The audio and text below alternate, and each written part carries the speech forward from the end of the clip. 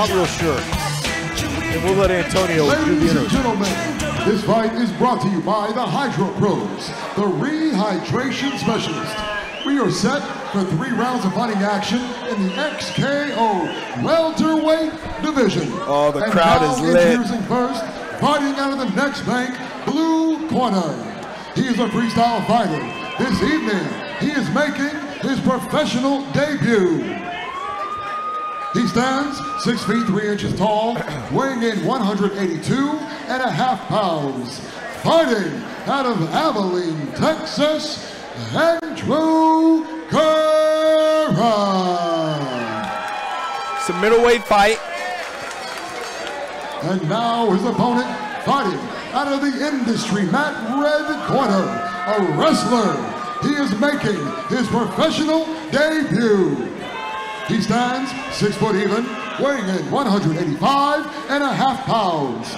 Fighting out of Huntington Beach, California, ladies and gentlemen, the one and only Woodley. And now your referee. Well, we can tell by the banner that young Mr. Woodley, making his pro debut, obviously wrestled for the University of Oklahoma.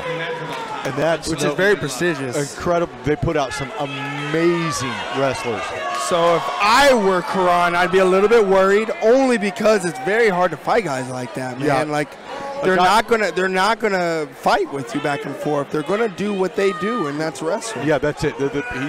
So I would expect to see Mr. Woodley here try and take Andrew down right away. And you see him on the punch and look and changing that level, even if it's a feint. You know, you can tell this kid's shadow boxes because right there, everything is to pretend he don't want to grapple. Yeah, exactly. Now, oh my gosh, it's just so hard to fight these type of guys, man, because you got to be willing to, you know, take some real chances. Yeah. In order to catch them, because like the way Woodley came out, not one punch he threw was meant to land. No, it was just a, but they came out hard, sharp, you know, and then he was level changing behind each one. Man, you can tell this kid that has been shadow boxing and really studying his game plan to win this fight. Well, and Curran, we're going to find out what kind of cage work this man can do, you know. Which I'm not seeing the best right now. That right arm that him and Woodley are fighting over needs to go underneath Woodley's arm so that his left arm can go to the ground. Or if he's going to come this way, he needs to keep the overhook with the left, but he let it go. Well, Woodley's got a body lock, which just kind of leaves him open to getting the crap punched out of him just briefly enough. But you see how easily he takes position here. But Woodley's just dropping bombs. Yeah, he's a strong young man. Woodley does not want this fight to go further than the next 1 minute. No, he's obviously out to finish this. He's doing a good job. You see him sticking his head underneath Curran's arm, which will leave that opening where he can just throw those bombs. And even if they don't land, that does not look good for the judge or the ref. No, not at all. And the fact that Woodley has got Andrew's other arm trapped and wrapped up, it doesn't give him a lot of options. Yeah, you know, Curran could go belly down and what I call a limp arm, where you basically straighten it out and throw it back. But that doesn't get you out. It just gets your arm free. That's exactly right. You still have to try and work out of that. But Woodley obviously working one of his, you know, very fundamental techniques that they work at his gym, and he's in a very comfortable place right here. Yeah. Not really exerting too much, not trying too hard, but just doing just enough. Yeah, Andrew would be well served to try and plant his feet to some position and free up that arm that Woodley's got trapped. Yeah, you know, really from here, you just got to explode up, dude. Like, you're already getting your face pounded. You really just have to explode up.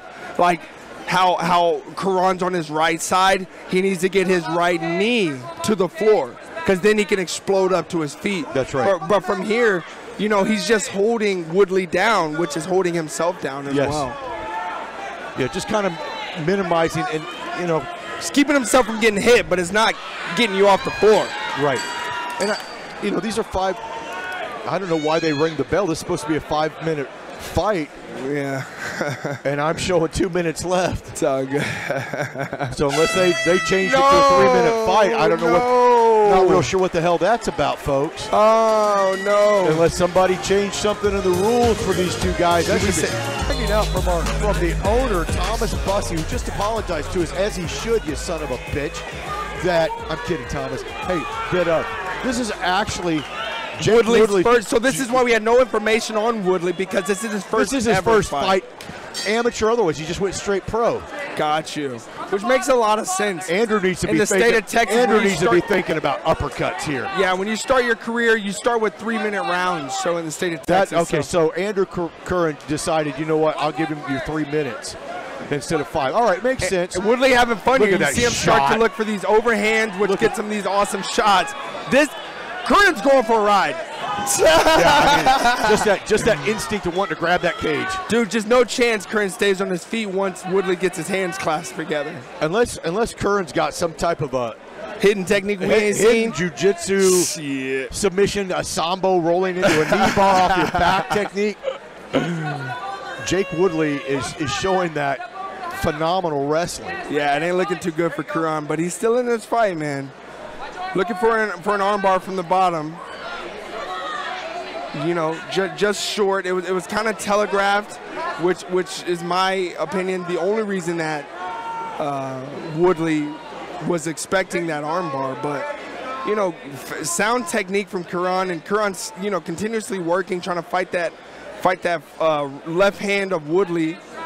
But he's just resting too much. Unfortunately, you just cannot afford to rest on the bottom. No, I mean for 1 second. You've got to, like I said, you got to explode. You've got to find a place. You got to find. I mean, any chance when you're on the bottom, any second that you feel like you need to take a deep breath, actually needs to be you getting up to your feet. That's exactly right. Because on top, Woodley might be able to take some chances to rest, but it ain't going to do a whole lot.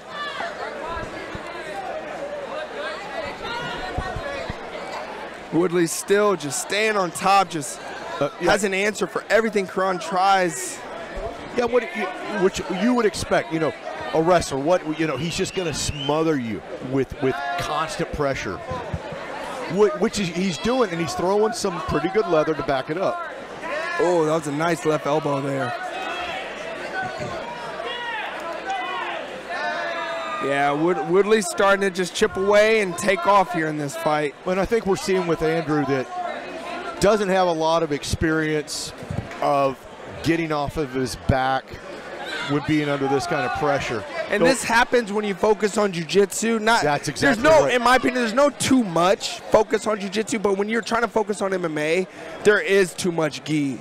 And too much gi, in my opinion, does this to you as an MMA fighter. Well, I think resting here. I think I've seen plenty of no-gi fighters that are comfortable fighting off their back. You can't do that in an MMA fight. Yes. You have to have the wrestling skills. You need the ability. In fact, you need to just be able to get up. That's it. Bottom line. Sure, you might know a good triangle and an armbar, but that's not going to win you the fight when you're slick and naked, basically. That's a slick and naked. God, that's hot. You've got to stretch the guy. You got to bring him out. You got to bring him in and work stuff. But if you're just going to lay there, you're going to get your ass pounded. You're going to get fucking whooped, excuse my French. But no, you're exactly right. One of the main lessons that I never will forget is if you push a guy, they'll push back. If you pull a guy, they'll pull back. That's right. So when you're here in guard, that's the type of things you need to be doing, constantly pushing and pulling to get a reaction. And that's not what Curran's doing here, why he's down 2 rounds. Yeah, and Woodley right there, right away. Like, why would Woodley need to stand up and take that risk when he's gotten the takedown every single time he's tried? Well, you see that this young man in Jake Woodley is an elite level wrestler. Yeah. Because he was able to drop down lightning quick and do an ankle pick that was just spectacular. And at the beginning of the round. Yes. Like not even 20 seconds into the round, he's like, nah, let me just get this back to the ground. I've been dominating this kid for 2 rounds already. It's an impressive thing to see. And I give it to Andrew. I mean, he's tough. I mean, he's not quit by any means. Nice 2 hard strikes from Woodley on the top. And again, like Curran's working these angles and, doing a little fighting off his back, but, it ain't gonna win a fight for you. But no, and the guy's too slippery. He's too skilled to work a triangle. Yeah, no, far too skilled. It's not gonna work. You gotta fight. Only place I see Curran winning this fight is on the stand-up. That's right. And not even there, just because Woodley's just been so disciplined. That's right.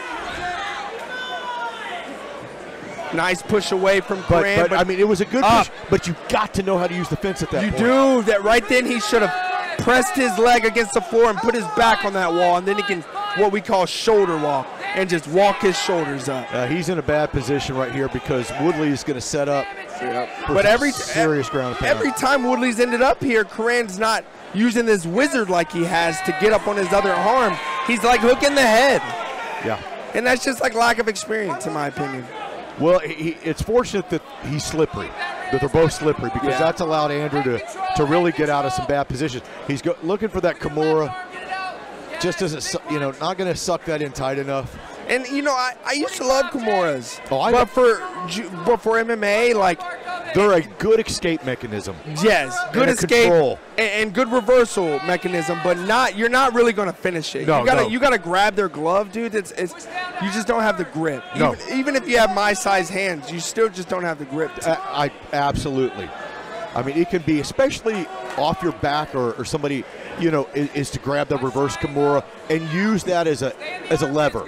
But like you say, getting it, just not like the old days. Hard ground and pound here by Woodley. Yeah, Jake's doing a heck of a job here. 10 seconds left. I just love the discipline to the game plan. I do hate fights like this, but I love to see a guy who's disciplined. Yeah, because people are going to look at it and go, it's a little boring or whatever. Good sportsmanship. You is take a step or two over the opposite direction, they'll cut you off. Like you can't get out of this corner. Ladies and gentlemen, after 3 rounds of fighting action, we go to the judges for a decision. All 3 judges have scored the bout 30-27 in favor by unanimous decision. Jake Woodley.